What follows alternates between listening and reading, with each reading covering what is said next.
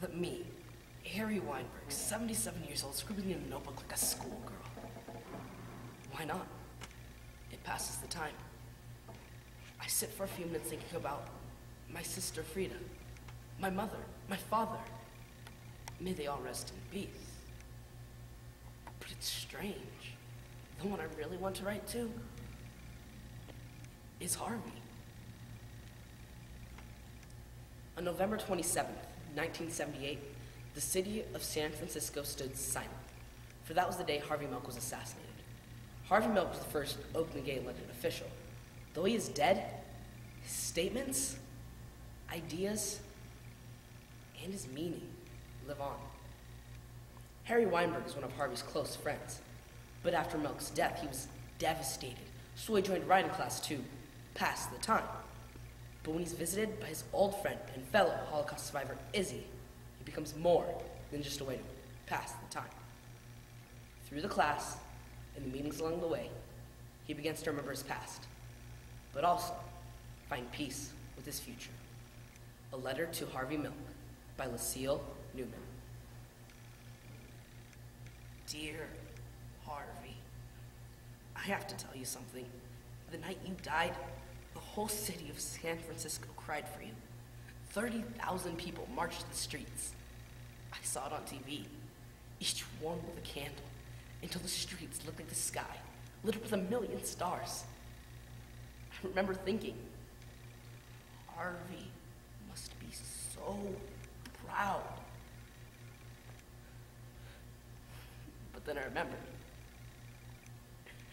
you were dead, and the tears ran down my face like rain. I've never cried like that in my life. But then, all of a sudden I got mad. I yelled at people on TV for getting shy and making him into a hero. You couldn't march for him when he was alive. But no, what good is getting mad? It only makes my pressure go up. So I took a pill, and I calmed myself down. But then they made speeches for you. The same people who called you a schmuck when you were alive. And now you're dead, and they're calling you a mensch. Harvey, a mensch with a heart of gold. You were too good for this rotten world. They just weren't ready for you. Love, Harry. Today, the teacher asked me to stay for a minute after class. Did I do something wrong? Maybe she didn't like my letter to Harvey. Who knows?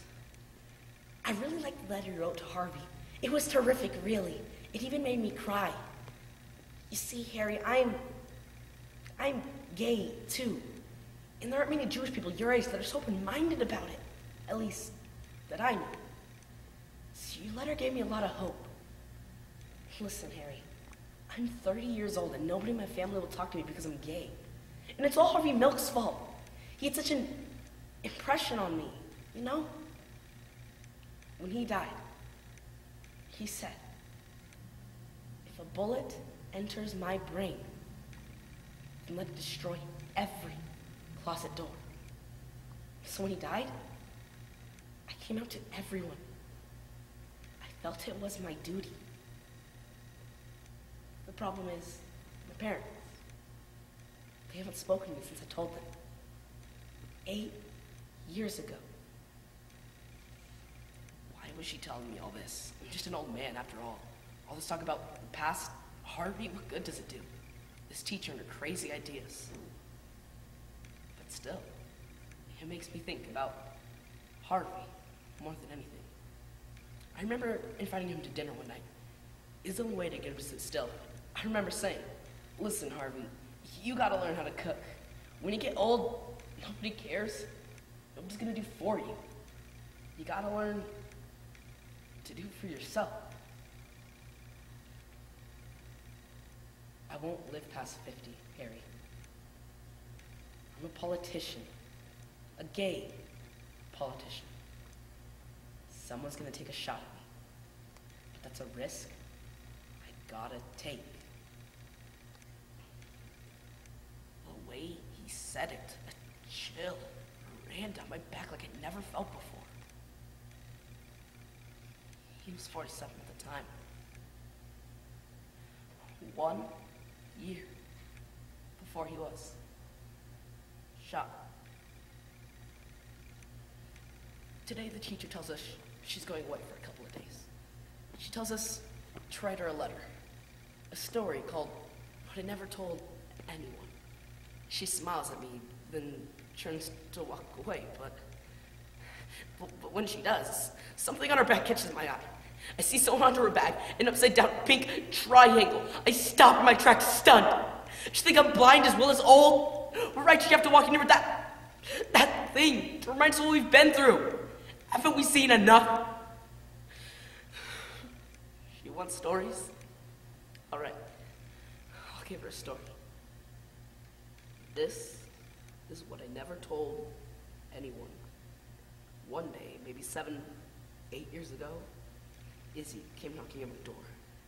His face was white as a sheet. Harry, I was walking down the street and I see a young man, maybe 25, black pants, a white shirt, and on his shirt, he had a pink triangle. So, kids, we're all kinds of crazy things these days. Don't you understand? The gays are wearing triangles, just like the war. Just like in the camps, they looked exactly like Yessel.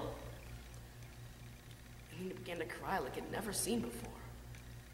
So I put my arm around him and held him. And who was Yessel? 30 years we'd been friends and I'd never heard of a Yessel. But still, I didn't know what to do. So I put my arm around him and I held him. And soon, his body got quiet, but his mouth got noisy. Listen, Harry, I was young at the camps when they took us away.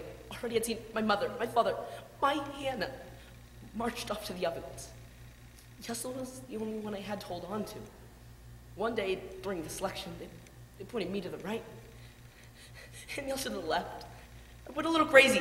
I ran after him and I dragged him back in line and I said, no, he stays with me. Why the guards didn't kill us then? I've known nothing made sense of that place. Yelsa and I slept together on a wooden bench. On this night, I was awake. It happened often in that place. But on this night, Yelsa was awake too. He whispered my name once and something broke in me and began to cry. And then he put his arm around me and we cried together. But Harry, he began to kiss me. And I kissed him back. The warmth of his body was just too much for me. And already I had seen Hannah killed, so what did it matter? To this day, I don't know how it happened. But somehow, someone found out. Yessel didn't come back to the barracks tonight. I went almost mad.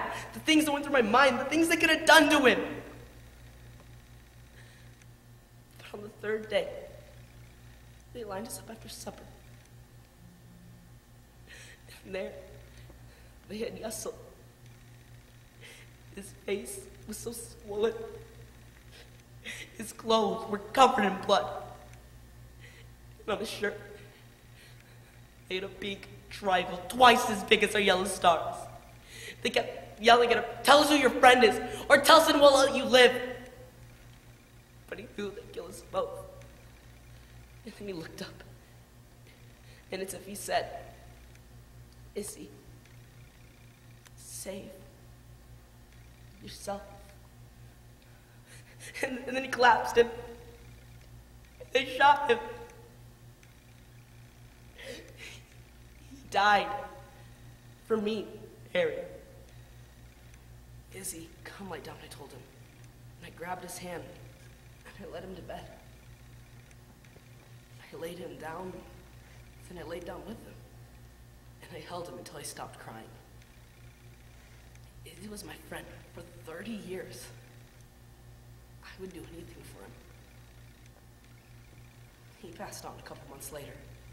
Maybe since he told someone his deepest secret, he could die in peace. Maybe not that I've told. I can die in peace too. And one more thing, teacher. Between parents and children, it's not so easy, believe me. I know. But one father, one mother, it's all you got.